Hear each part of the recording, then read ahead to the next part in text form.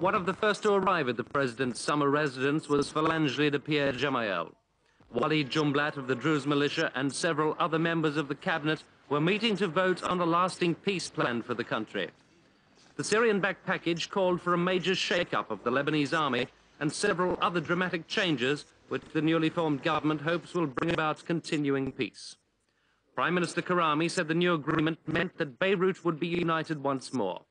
He said the security plan would mean the elimination of confrontation lines, the reopening of all roads, the airport and the harbour. The new government regards the accord as the first important breakthrough towards restoring peace. But there was still evidence of tension along the Green Line, which divides East and West Beirut. Heavy shelling between the rival militias killed 5 people and wounded 50 more.